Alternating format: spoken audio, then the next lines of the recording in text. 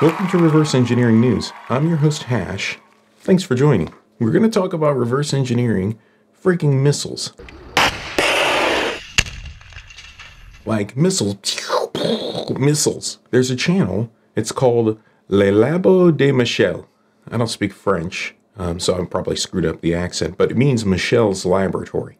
And he reverse engineers mostly avionics. Like when you go there, it's just all kinds of controls and different things you would find in airplanes and other stuff. And also missiles, like Javelin missiles, navigation devices for missiles, the seekers. Like, you know, when you say heat-seeking missile, like the thing on the front that does the seeking.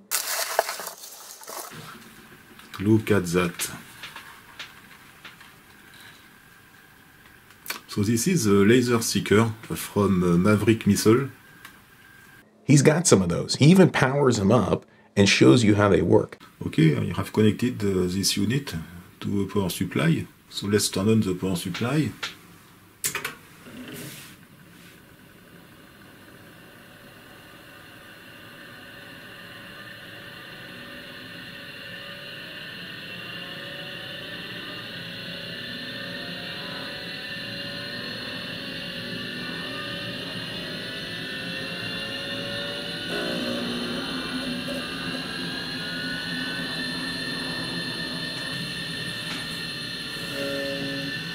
Okay, you can see that the sensor keeps its position, and you can hear also the precision coils.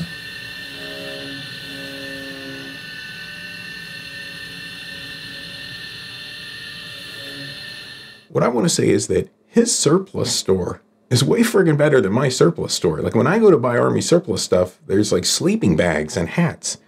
He's got missiles and avionics. So in France, unfortunately, they seem to do it better than the stuff I've seen here in the US. Now, most of what I saw on there is analog and mechanical. So it's older flight control systems. Most of them are, you know, there's a heavy kind of mechanical aspect to them and a lot of analog circuitry. I think of it almost like a nerd's clockmaking site.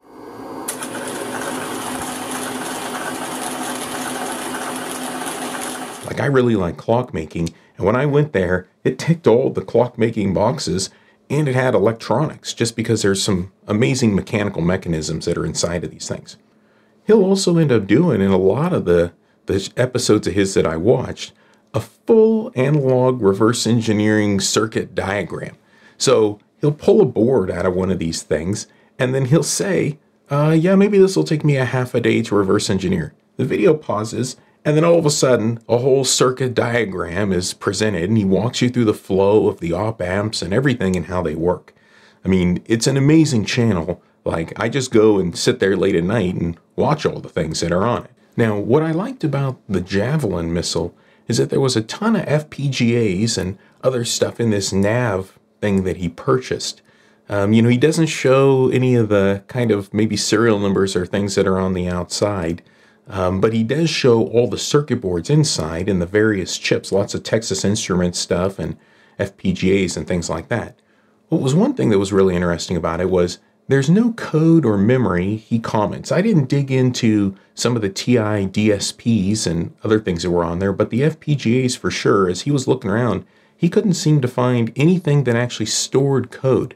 And so the working theory is that these things are loaded at time of flight. So like before the missile launches, all the code is loaded in, and, you know, if it loses power, all the code's gone, which is, you know, great, because maybe sometimes the missile ends up in the hands of someone else, which is exactly what you're watching when you watch that thing, right? But, you know, I'd be curious to know, if anyone knows, comment down below, you know, is it loaded by the missile launcher itself? Is there some other part of the missile that is guaranteed to explode that has it? How does that work? Now, he actually had to make like a follow-up video because people were amazed that he got a Javelin missile and were questioning like what's even the legality of having that and all these kinds of things.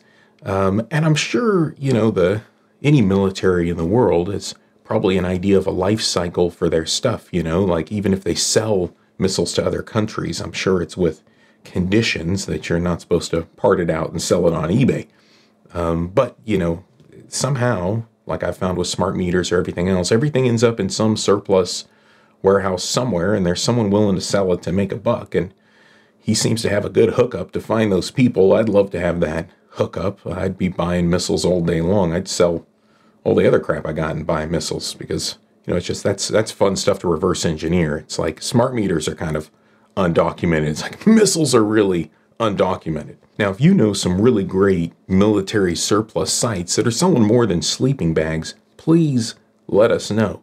I mean, I'm sure there'd be a lot of people that would want to pick up some interesting things that we could take apart. I've seen some stuff on eBay, but, you know, it's really we want kind of the backwoods places, not eBay. Once it's on eBay, I feel like everything's marked rare and amazing, and you're going to pay $1,000 for something that's some nonsense.